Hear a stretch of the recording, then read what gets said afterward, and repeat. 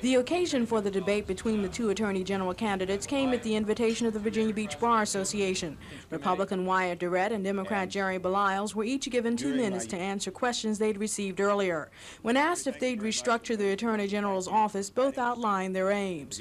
I do plan to emphasize as the highest priority of my administration the strengthening of the criminal justice system.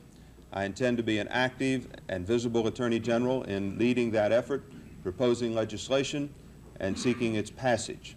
It used to be that the Attorney General's office looked at those agencies of government that demanded the most legal attention, and the other agencies were pretty much ignored.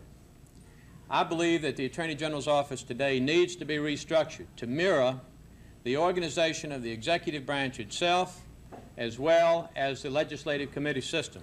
On the issue of legal services for the poor, Belials and Durrett agreed that it's needed, with Durrett calling for more funding from the private sector and Belials saying the money should come from the state and federal government. While there were no heated words exchanged between the pair, both did get their views across and asked for the Bar Association's support at the polls on November 3rd. In Virginia Beach, Ava Hurdle, The Daily News. It must be swift, and the delay in appeals is